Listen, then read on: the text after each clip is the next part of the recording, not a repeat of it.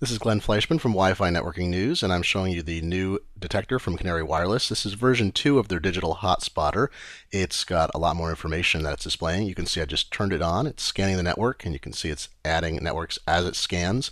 This new device shows a bit more information, so it shows not just whether the network's secure in the form of encryption, but it can also pick up 802.11n network devices in the 2.4 gigahertz bands. We're looking at the draft N network, the name of the network in my area. It shows there that it's using WPA2, that it's an N AP, and that it's running at 130 megabits per second. That's the encoding speed using channel 6. And this information may be more helpful when you're trying to sort out what network to join, but also to determine what's going on in a complicated network environment of which we all live in today.